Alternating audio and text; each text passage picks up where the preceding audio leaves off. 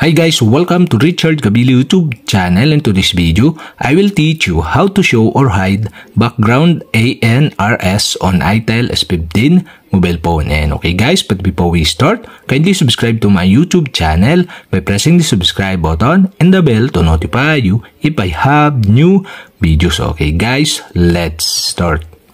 So okay guys, here in your itel S15 mobile phone, you'll have to do is go to settings.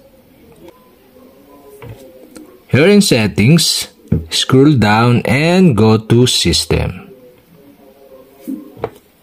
And system, scroll down again and find the developer options. And the developer options is not show or turn off. To show or turn on the developer options, you'll have to do is go to about phone. Here in about phone, scroll down and go to build number.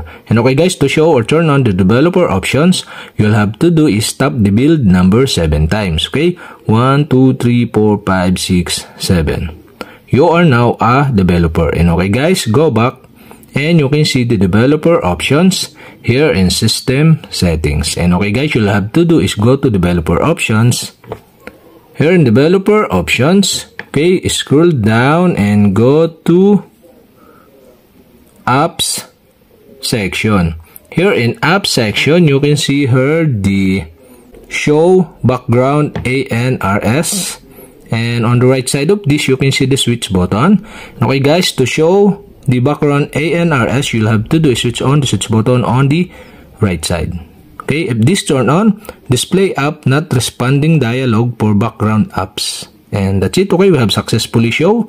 And to hide again the background ANRs, you'll have to do is switch out the switch button on the right side. And that's it. Okay, we have successfully show or hide background ANRs on itel S15 mobile phone. And okay guys, if you have a question, kindly comment below.